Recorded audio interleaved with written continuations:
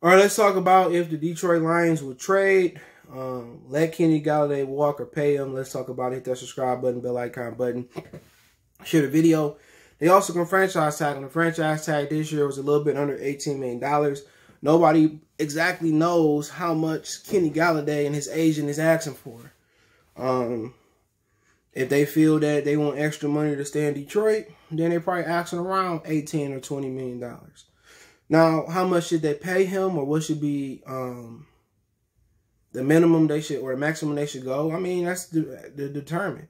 I mean, rumor is, or you can see is Stafford has no more guaranteed money left. So, I mean, you have no other receiver that is capable of being here in the future that can capable of being the number 1 or number 2.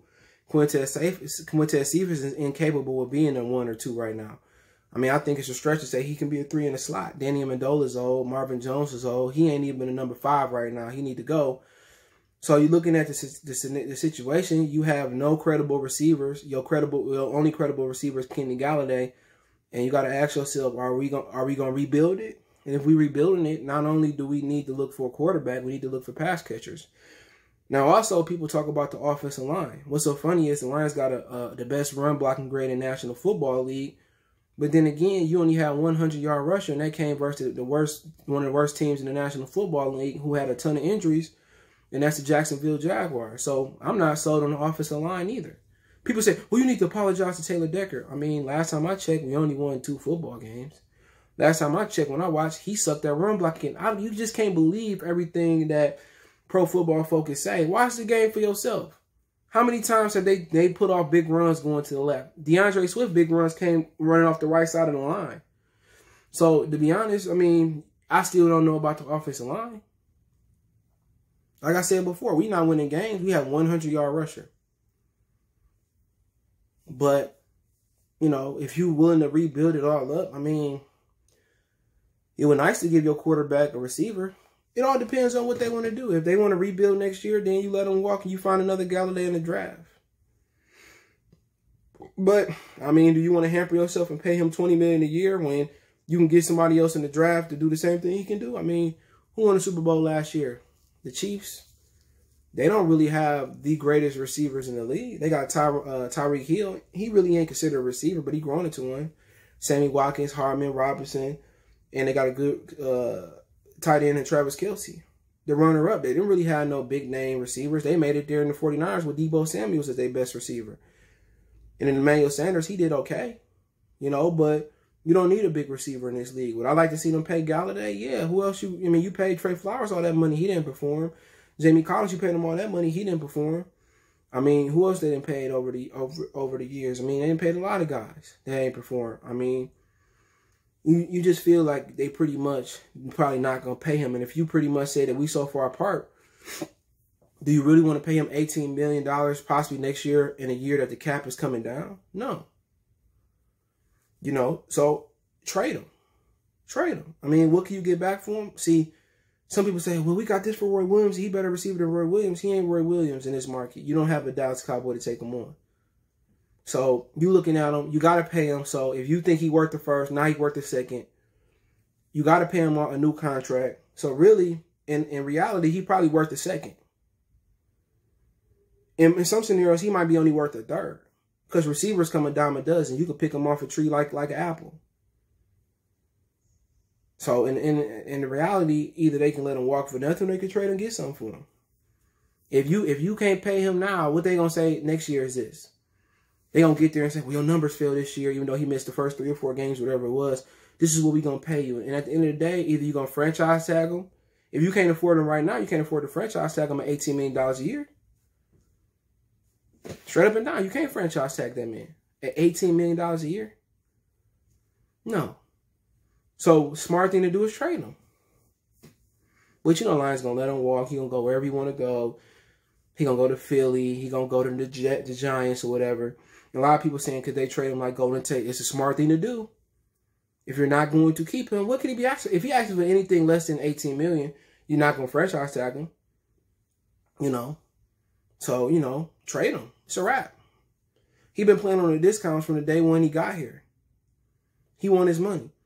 You know, he see Cooper getting his money. He's a better receiver than Cooper. Straight up and down. He show up on the road. He show up at home. You know, he just as good as Godwin. He just as good as Mike Evans. You know, the only guys that's like superior to him for real is probably Keenan Allen, DeAndre Hopkins, Michael Thomas, guys like that. But do you want to lose them for nothing? At least you say, okay, we can't pay our third round draft pick. Let's get a second for him. That's an upgrade. You got a guy in the third, you get a second for him. But just like Barry and Dominican Sue and Calvin Johnson, they're going to lose him for nothing. They knew when Dominican Sue wasn't coming back, and they still didn't trade him. They still didn't draft his replacement in Aaron Donald. They knew Nick Fairley, they declined his 5th-year option. I mean, you just gotta think about that. This organization is not smart at all. It's not. It's not. You know, and you wish they get it together, but I mean, do you really want to play a receiver and you rebuilding $20 million? I mean, you can make the case that you're gonna have a rookie quarterback that's on a salary cap restriction in the draft. You got DeAndre Swift on a little bit of nothing. You got an O-line that you got on a really good deal. I mean, who else you gonna spend to come here? I mean, spending money on Golladay might be a smart thing to do. You don't have nobody else to pay. You're not going to bring, you know, Khalil Mack or somebody like that here, Tom Brady. I'm going to say Tom Brady. Somebody like Patrick Mahomes here. You're not going to bring him there. And then you don't have no rookie that's trending to get a really big payday, maybe other than T.J. Hockenson. And he can't even put the numbers up to justify a big payday. He can't put the numbers up because, I mean, he can't justify because he ain't getting the numbers. So they don't have any future superstar that they're going to have to pay huge money. In this defense, In this defense, Tracy Walker, he ain't no superstar. He ain't no Brian Dawkins. He ain't no Troy Polamalu, Ed Reed. Not in this system. Trey Flowers ain't getting no more money. Jamie Collins ain't getting no more money. You know, you don't have nobody else. Other than Hockenson, maybe the only one to get money. Amendola old, Jones old. Who else trying to get some money? You could draft a whole nother draft class next year and still, you know, by the time Golladay contract come up, then you'd be ready to pay your rookies next year if you draft some superstars. Jeff Okudah don't look like he's going to be a superstar. So, I mean, do you really want to lose Golladay for nothing? And then think about it. You don't have no receivers on the back end. Who you got? Who you got a receiver? Quintez Cephas may or may not be a starter in this league. At the best, he's going to be a slot. Marvin Hall may or may not be a starter in this league. Best, he's going to be just a deep threat that come off the bench. Who else you got?